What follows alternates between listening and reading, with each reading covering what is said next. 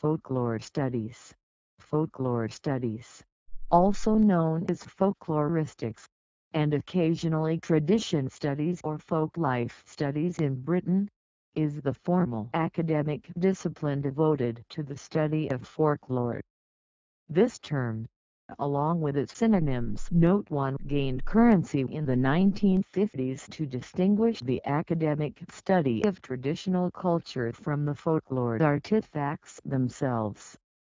It became established as a field across both Europe and North America, coordinating with Volkskunde German, folkermimne Norwegian and folkminnen Swedish among others.